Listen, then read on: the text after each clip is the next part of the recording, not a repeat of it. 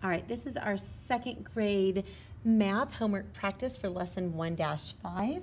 We're just reviewing the lesson that we had earlier, counting on and counting back to subtract, okay?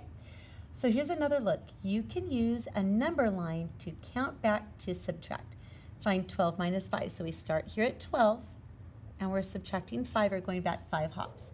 1, 2, 3, 4, 5. Okay? Start at 12 on the line, count back 5 moves. 11, 10, 9, 8, 7. So we know that 12 minus 5 equals 7. Okay, count on or back to subtract. So you get to pick. 6 minus 4. I'm going to start here at 6. Minus 4. 1, 2, 3, 4. Puts us at a difference of 2. 13 minus 8. I'm going to count backwards again on this one. 13 minus 8. 1, 2, 3, 4, 5, 6, 7, 8. Puts me at 5. So I know that 13 minus 8 has a difference of 5. All right, again, feel free to pause the video as needed as you go through. Okay? All right, let's take a look at number 3 here. Marta has 15 dinner plates. I'm going to circle 15. She uses 9 of them for a party. How many of Marta's plates are not used? Count on or back to solve. So she has 15 dinner plates. So I'm going to start here at 15.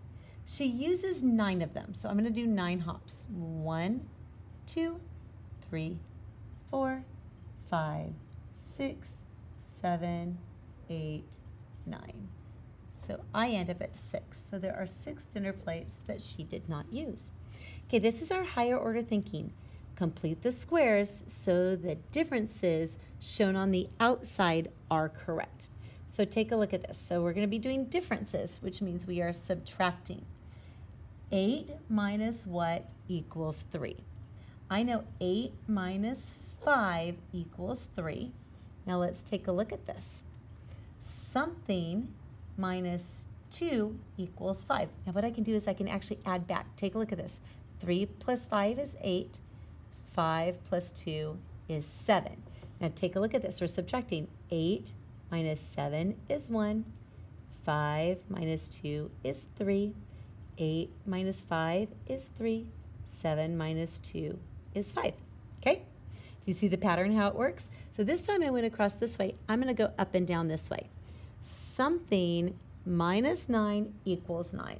So I can add up if I want to. 9 plus 9 equals 18, and 18 minus 9 equals 9. Now let's take a look over here. 8 minus something equals 6. 8 minus 2 equals 6.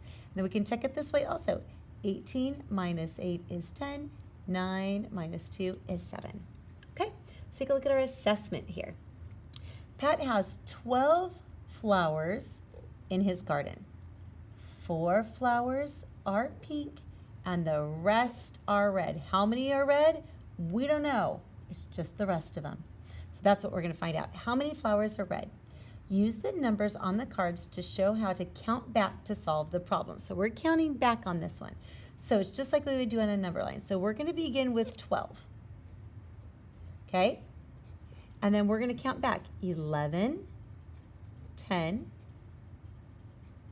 9, 8. So we know that 8 flowers are red. Excellent job, everybody.